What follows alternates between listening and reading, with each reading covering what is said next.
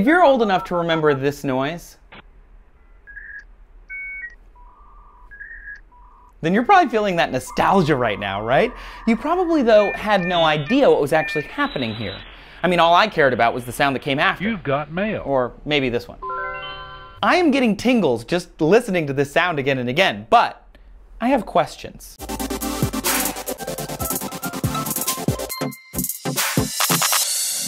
Welcome to Una Dose of Trace. This week, modem sounds. These sounds actually do have meaning. I'm sure you knew that. It's computer speak or modem speak, really. Modem is actually a compound word for modulator-demodulator, modem.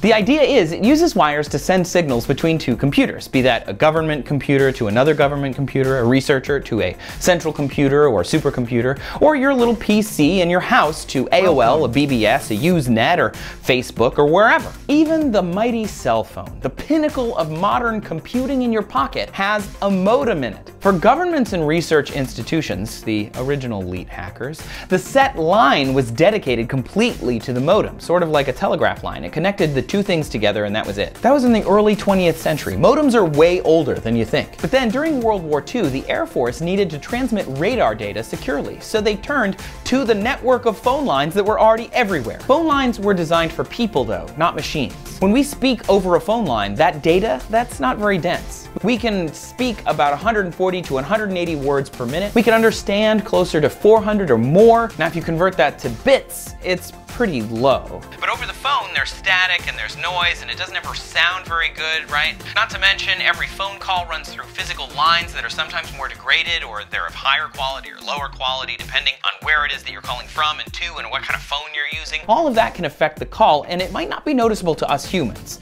but it is to computers. Modems use phone lines differently. For example, people you and I can't talk at the same time, but modems can. And yet, people can hear the patterns of speech even through quite a lot of static or noise, whereas modems might have more trouble. So all these weird sounds that your modem was making is a way to make sure the modems know what's going to be said, how to communicate, who's communicating, and how they can do it back and forth over this connection. Luckily for us, Oona Räisänen and Alexis Madrigal broke this down for us. You can find links to their stories down in the description. So let's say the blue person is the caller and the red person is the receiver.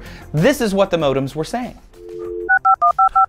Hello, this is a friendly modem. Who are you? Hi, this is a friendly blue modem. Can we use information transfer? Please turn off echo. Also, I'm in the United States. Looks like we can both transmit this basic data. Yeah, we can. Okay, turn off echo and other things. Here's my resume. This is a landline, by the way. Our resumes are very similar. I can do some of this stuff as well and on digital instead of analog. I'm on a landline. Here are my carrier signals and power levels. Samesies. Let's test this line.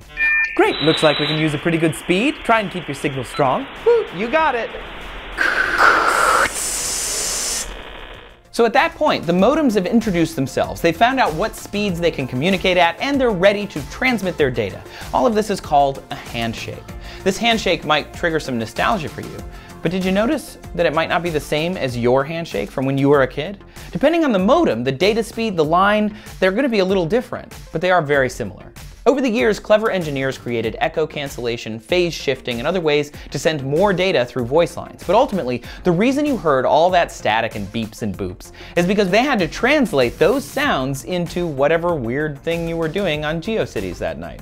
Once we stopped sharing phone lines with actual humans, these noises weren't necessary anymore. Your cell phone modem doesn't behave this way. It does handshake with every cell tower and Wi-Fi device that you come near, but the protocols are based on digital signals, not on audible sounds. I personally had a fun bout of nostalgia reading Alexis Madrigal's piece, but you know me, I couldn't just leave it there, right? That's not why you watch this show. So I looked up the Wi-Fi handshake too, and it goes something like this. Hello, welcome to Starbucks. I am the Wi-Fi. Here's a resume, key, MAC address, drivers, and chipsets. Okay, hello, I am also a computer. Here's my key and also the password to access you and the MAC address and also my chipsets, all of my resume, and all of my codes. Okay, hold up, calculating.